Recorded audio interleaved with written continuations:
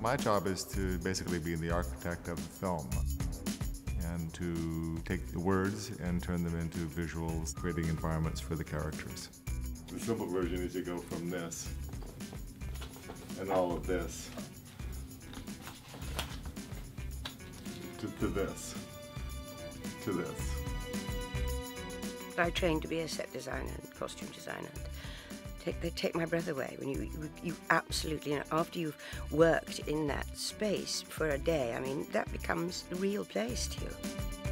Initially, I concept the ideas, bring the words to some sort of a visual state, and there's a massive team of people that support me in that, and creating the visuals that you'll see in not only the sense of concept and design aspects, also construction, set decorating. All of those elements are part of what you'll see in the film, and it comes in many ways. The location department as well too is included, because if we can't find a location that works, then we have to build it on stage.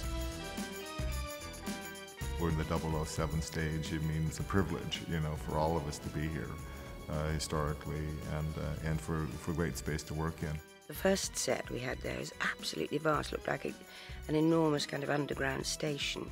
You can't believe it. And the attention to detail is so fantastic. The narrative of this project is, I think, absolutely wonderful. It's going to be groundbreaking. It's going to be a new chapter. So it's really about finding things that are different and exciting for the audience to look at.